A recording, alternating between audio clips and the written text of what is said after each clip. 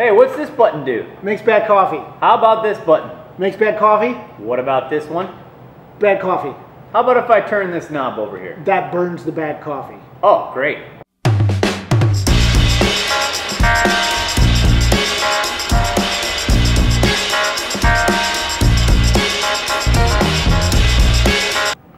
Hey, what's up everybody? I'm Steven. Hey, I'm Jesse. Steven, what are we doing today? Today, Jesse, we are going to try to make good coffee in a regular old coffee maker. This is a normal department store coffee maker. This is literally for my mom's basement. It is her old coffee maker. So, gotta watch the end of the video, leave a comment, make sure you subscribe, because at the end we're gonna give away one of the...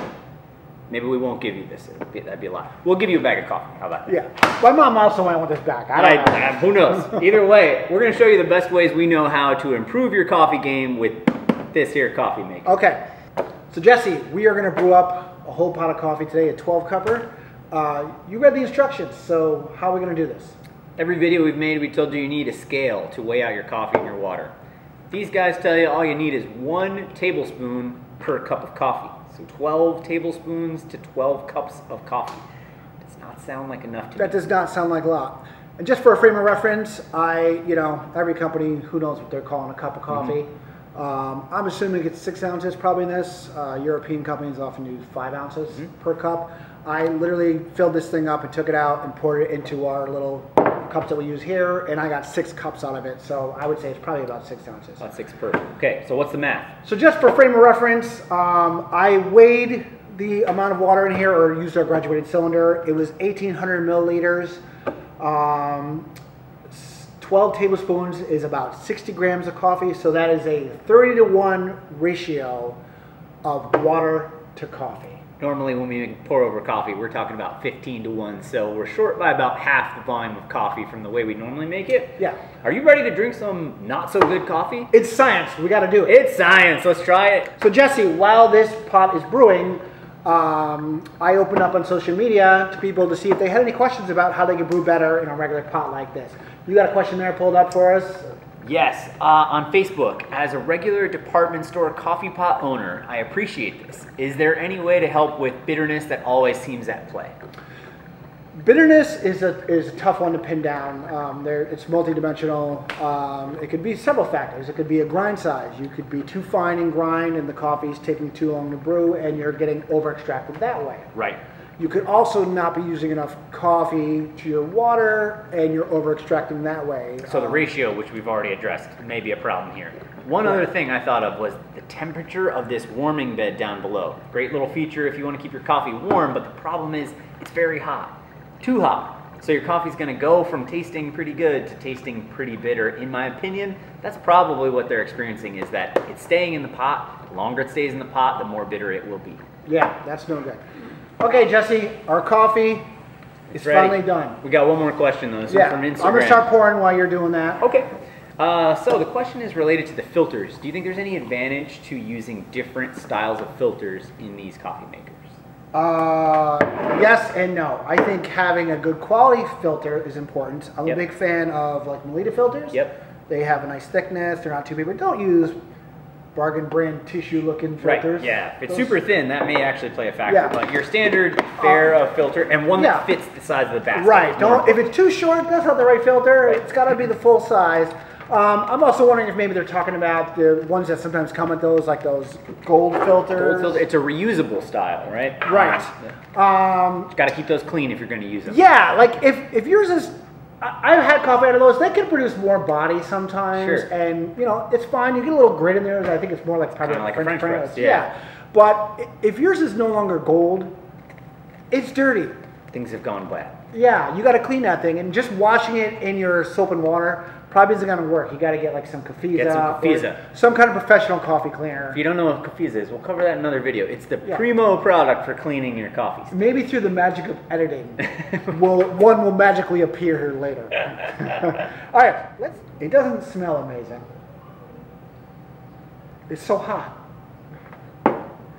Blazing hot. It's very hot, folks. We're talking about a very hot cup of water. That's hot water. That is hot brown water. It is so terrible. I'm not saying this just because the math is wrong. This genuinely just tastes like hot water that sat somewhere for too long. It tastes like every roadside yeah. diner I've ever gone to and gotten coffee. Right, where typically the same thing. They use a very small dosing of coffee. 2 ounces. Yep, for a full pot container of coffee. That's the hard thing about many of these quick serve coffees. If it's fresh, that's great. However, if they're not using enough coffee in the brew, it's never really going to taste good, no matter who roasted it. Yeah, this thing is blazingly hot right now. It is Can't touch it. both weak sauce and bitter all at the same time. But it's so over extracted, yet so weak sauce. Yes, with a finish of mildew, possibly from the basement. It's not good, folks. That's what we're telling you. It doesn't taste great. But I think Steven and I got some ideas about how you might improve this. When we come back, we're going to talk about ways you might get a better cup of whatever this was supposed to be. Do I have to drink more of this? I don't think so. I'm out myself. We'll be right back, folks. Okay, we're back. We got rid of that under-extracted coffee. So Jesse, you had another question about brewing. Right. Question came in on Instagram about the shower head itself that disperses the water on top of the coffee and the size of it in relation to the basket. I think this is a pretty important topic. Yeah, and this is kind of a small shower head now. I don't know when it's brewing. It's possible it sprays out a little bit further. This thing, when I opened up, the bed was reasonably flat for this thing. I was actually kind of pleasantly surprised. So there's a few things you can do to address that. You obviously can't make your shower head any bigger. There's nothing you can do there. And this one can't be modified. I've had some that I have modified and made the shower head bigger or adapted a bigger one on. There's nothing to be done here. So there's a couple hacks you could try. You could open this thing up, take the basket out, and give it a stir towards the end. The problem is, Jesse, what? You're gonna burn yourself. I'm gonna guess that hot if water I is did gonna be it, shooting I out would of burn this. myself. Some pots stop when you flip it up. I don't trust I this doubt thing. this one does. I don't think so. So you could, try to cycle it off. Okay. And stop it briefly. You can either take this out and or just swirl stir it, it while or it's in stir it. the Yeah, fire, with a spoon just to agitate the ground, just to get better extraction. And that's probably actually a better move. And then close it up, restart it, and get it going again. So that's probably what I would recommend there to get a better extraction out of your, inexpensive pot. Correct. So we are going to brew a pot now with proper extraction. We're going to use 1,200 milliliters. We're going to do a 16:1 ratio, so that's going to be 75 grams of coffee, which we've already all pre-measured out and everything. And then we're going to brew that up, and we're going to see how that tastes. I'm down. Let's try. Yeah, let's do it. We'll be right back. We're going to brew that up.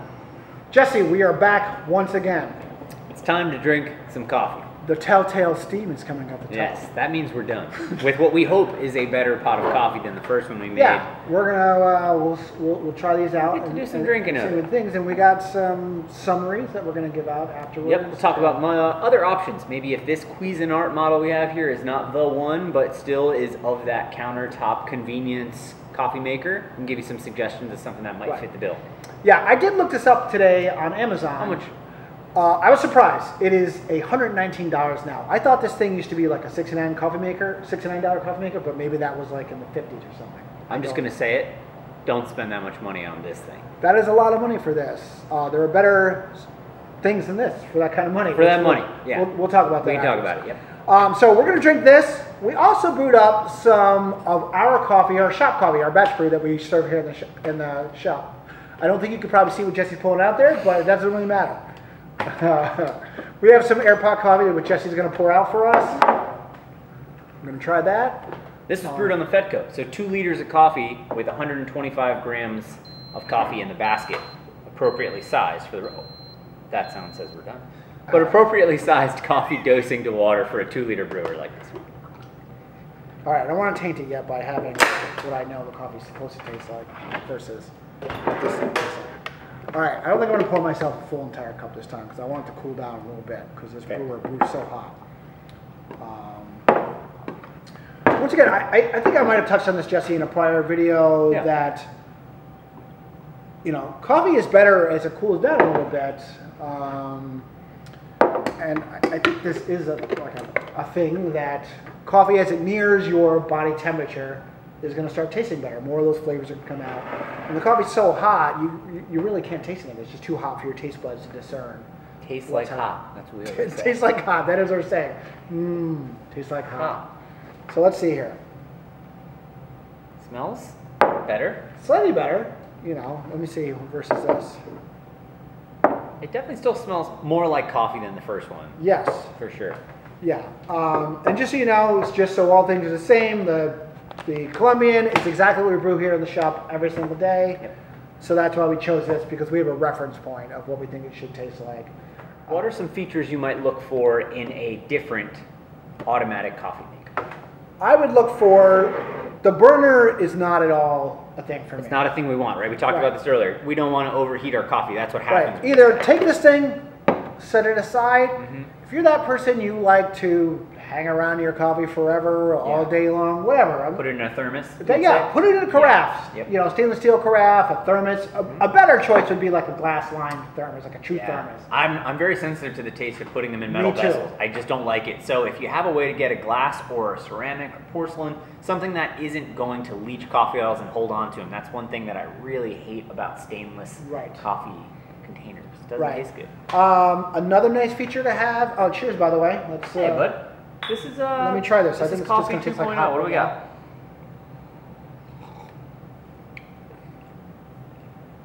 All right, that is tasting What? more like what it is. It's richer. Yeah. You've got the character of the coffee that we're aiming for. This Colombia has a really nice kind of milk chocolate character to it with light fruit undertones. So it's a nice balanced cup. That's why we serve it as the house here in the shop. You know what, I'm gonna this way.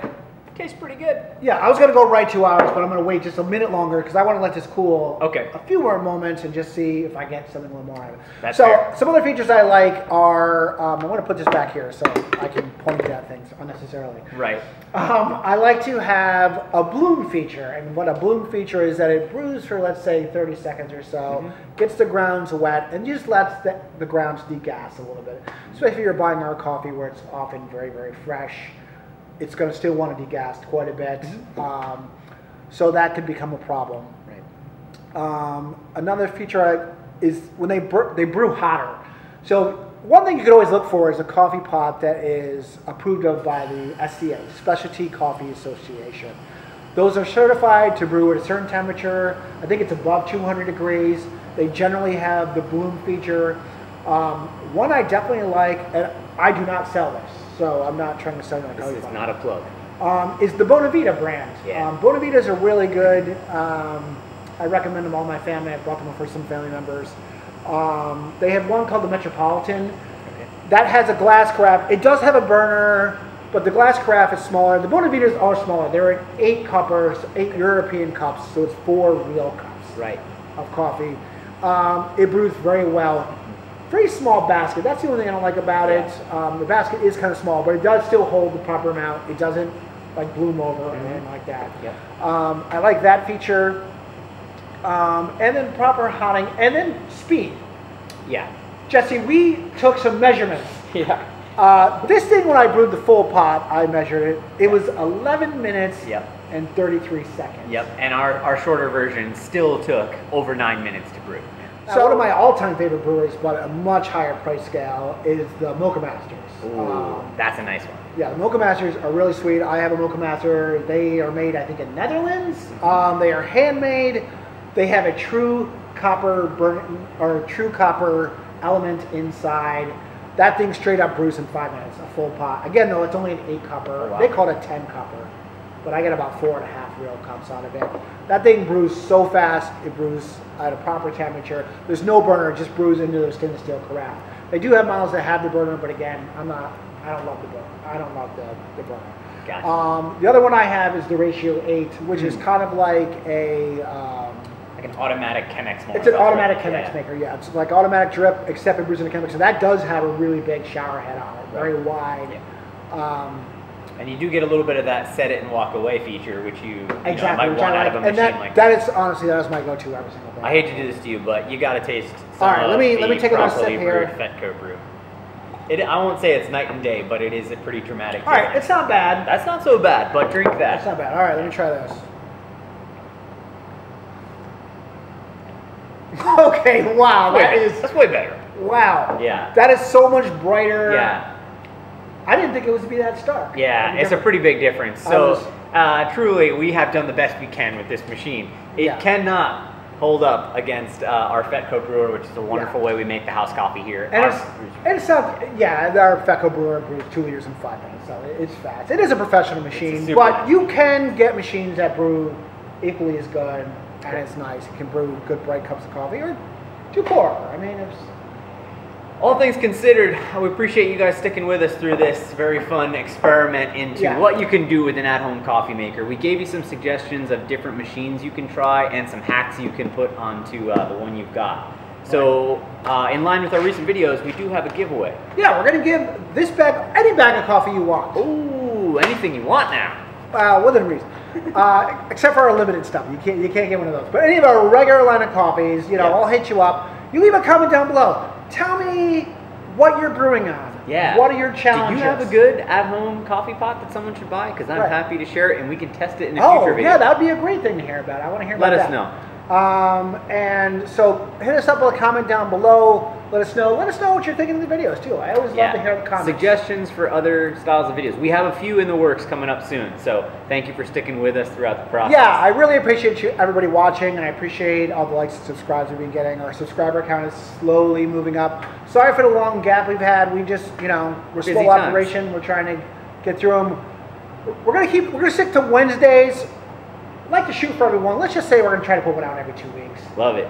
And we're going to try to stick with that consistent schedule that we can hit up and try bringing you consistent content. And I appreciate everybody watching. So I think that's all we got for this one, right, Jesse? That's all for this week. Thank you guys for sticking around. Look forward to hearing from you. We'll talk to you soon. Take care. Peace. Ooh, Jesse, look, steam. That means it's almost done. We cooked it. Let's drink it. Standard, you know, basket type thing. This is cone-shaped basket. It also has the coveted brew in pods. That's this guy right here? Yeah. You know, you can do that thing where you can take out your coffee while it's brewing. Where's that coffee staying though? Yeah, never do that. I don't think that's a good idea. We're going to talk about that too. I can no longer. How are you doing with that? Good? Yeah. Good. This isn't the video. Did I break it?